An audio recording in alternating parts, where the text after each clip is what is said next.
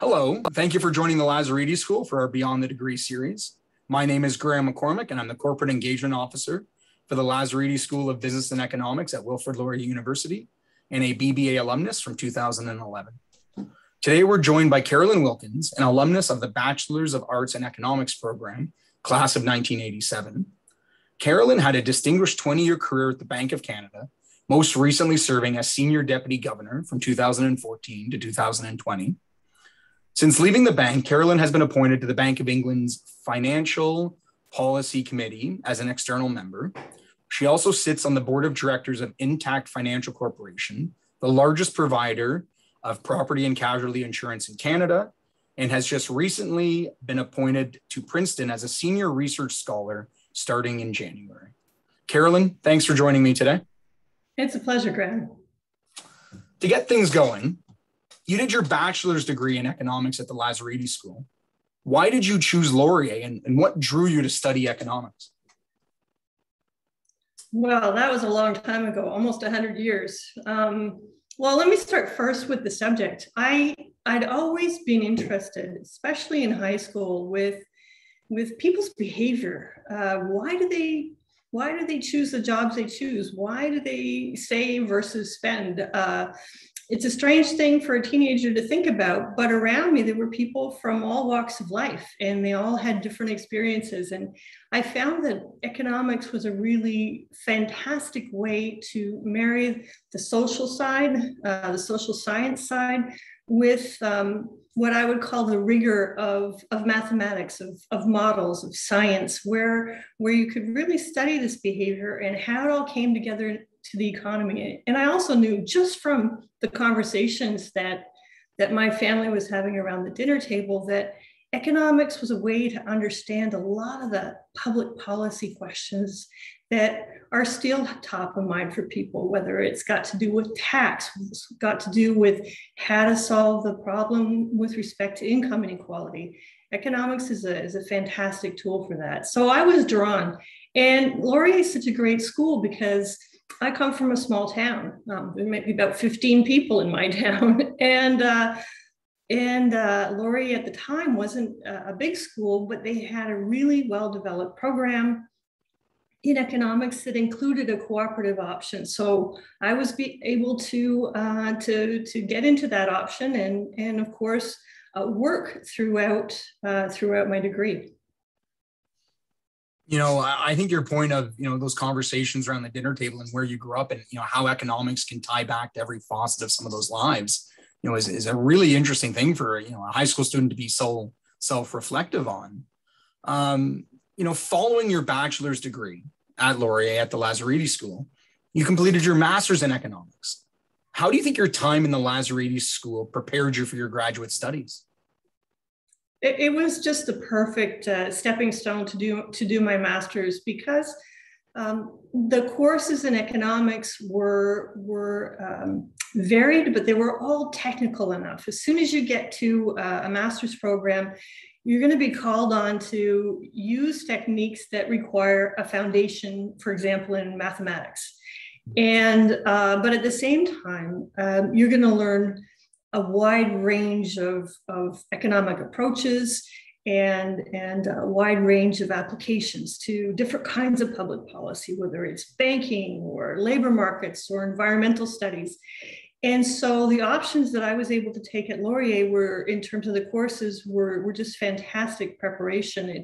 It's got a great reputation as a school, and so my application was viewed positively from that regard. And I would have to say that the encouragement and the time that the professors took with me to explain to me just what the value would be to get a master's and to give me the confidence that, in fact, I'd be a good student, I would do well at that, I think was really important for me to decide that I was going to continue my education doing a master's rather than going directly to the workforce. I think your point about, the encouragement from faculty, that is, still very much the culture that I see amongst our students today. And, even with our own, Master's of Economics program, they really try and help guide the students.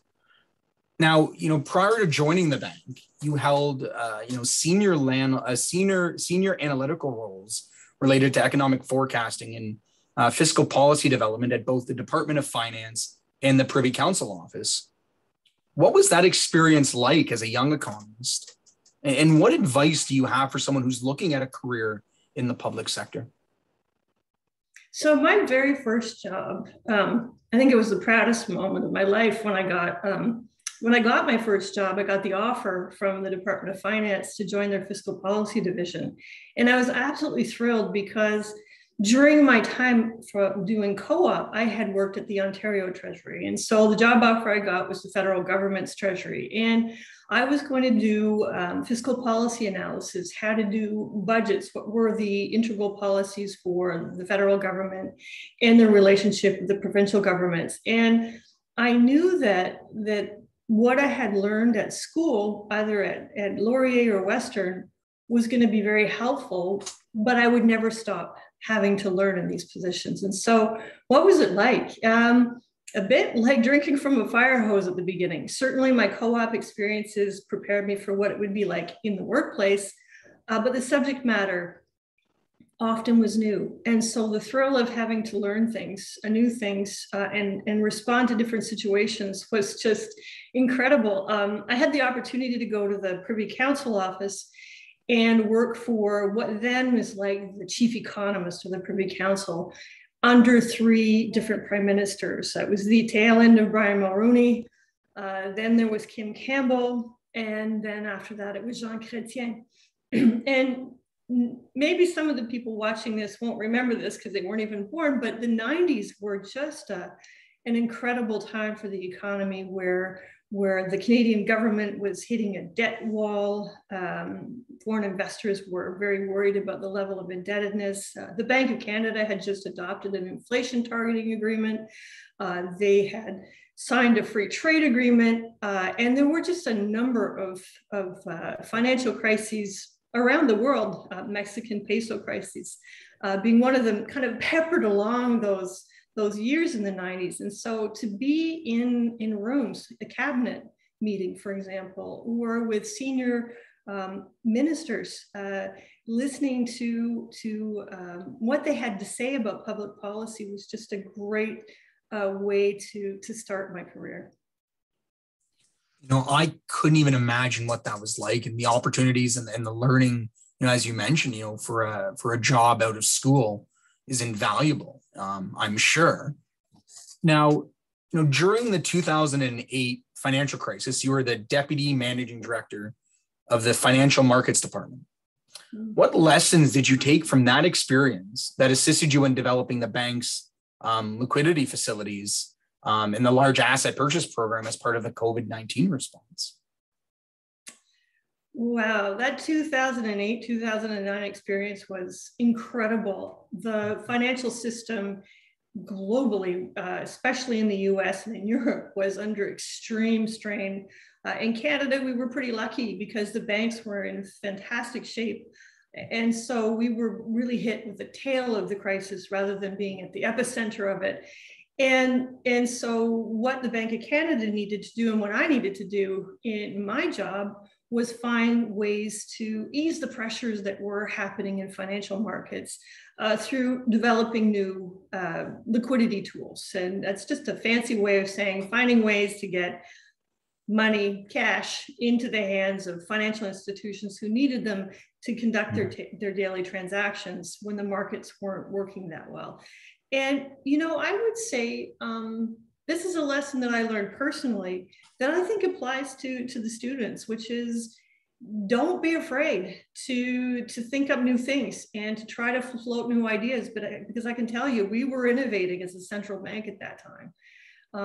Don't ever think that you should work on something alone when you know that there's a group of people, team, either in the public sector or in the private sector within your financial institution, if that's where you're working, who you absolutely need to consult and bounce ideas off.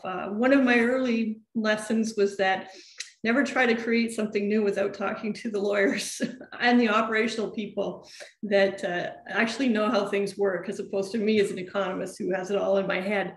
And I think just for the financial system more broadly, we really have to have the guts to learn from our mistakes. And so that's what I spent the years after the crisis doing, was looking back with my colleagues, both domestically and internationally, what went wrong and how can we fix the regulation of the financial system? How can we encourage private sector participants in the financial system to manage their own risks better so that this doesn't happen again? And certainly when COVID hit this time, we had to step in, central banks, not only in Canada, but around the world. But the problems weren't the same. And the system, given what it was facing, was much more resilient than it was 10, 15 years ago. And that's because we had the guts to make the regulatory changes, and the private sector had the courage to face their investors and their shareholders and say, you know what, we also need to shore up our risk management too. And that put us in much better stead. I still think we have some lessons to learn, but certainly I think that the changes that we made at the international level were really helpful in helping the financial system face the crisis that we're living right now with the pandemic. You know, what an interesting, thing to be a part of and to live through and help, work on. For me, and I think you to the students, you nailed it there with, no one is smarter than the team. And, I know, at Lazaridis and in Laurier, a lot of the work they do is team-based, right? It's group work and, relying on those other people, be it partners in the firm you're working at or on in your classmates. It's invaluable. Now, as the senior deputy governor, you were the bank's G20 and G7 deputy, and you represented Canada on a number of international advisory boards. The Lazaridis School has a long history of attracting students from rural Ontario and first-generation Canadians.